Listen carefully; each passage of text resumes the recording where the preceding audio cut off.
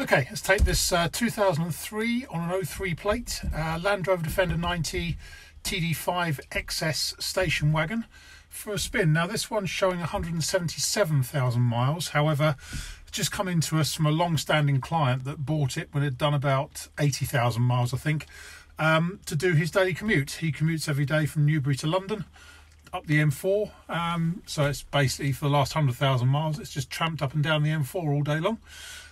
He says in that time it hasn't missed a beat, but he has had it serviced absolutely religiously all through that time by Newbury 4x4, and you do need to have them serviced like that if they're going to withstand high mileage.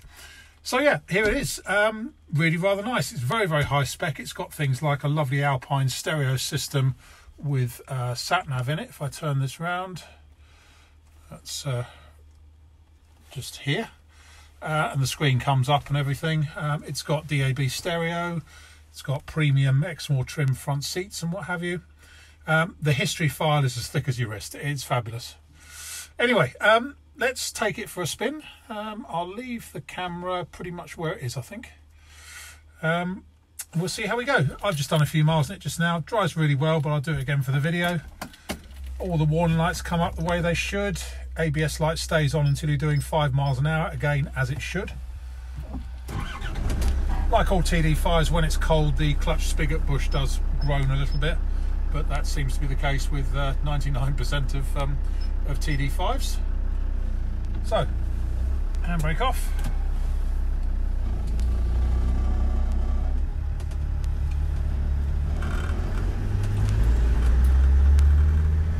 This road's very, very bumpy. Our camera mount might rattle slightly, but there is a slight rattle from one of the rear seats, especially over bumps, which you can just hear coming through now. Over these heavy bumps. One of the rear seats is just rattling against the bodywork slightly. So this road is like corrugated iron ridge. Starts on the button, no signs of any misfiring, hesitancy or overheating. Heated motor works. Obviously this one being an XS, it's got full spec including aircon and heated seats and what have you.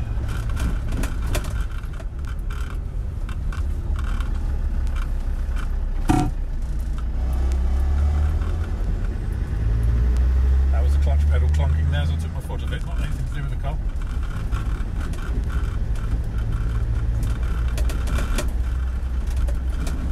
I'll see, even though someone's been down and put a new surface on this road, it's still very bumpy. It's got a sports exhaust on it, but I think that's the only mechanical upgrade it has.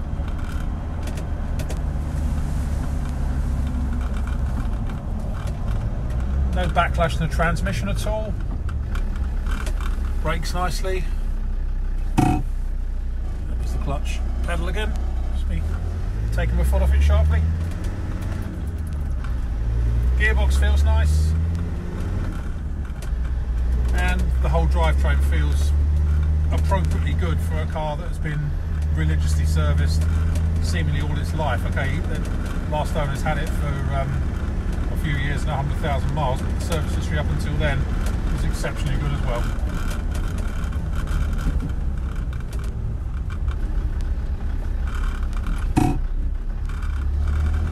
Unusually the tailgate doesn't rattle on this one. Just got say slightly rattly rear seats.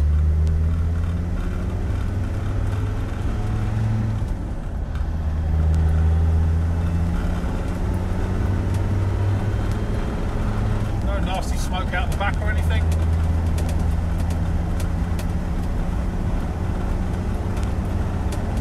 Just powers along.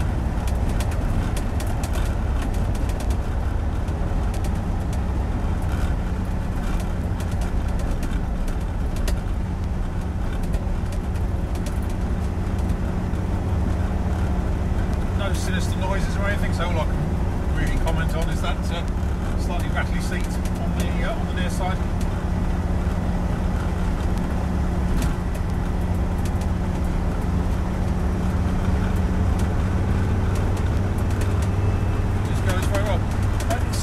luckily I'm not having to fight it down the road, and unusually the steering wheel is nice and straight as well. So all in all, it's got all the hallmarks of a car that has been maintained really without what I'm trying to say, haven't been concerned about the cost of maintenance, just want to get it properly maintained.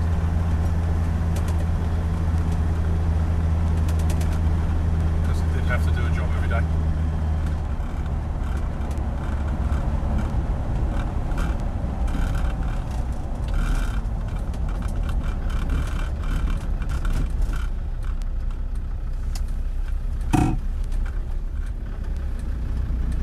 So there we have it, I think.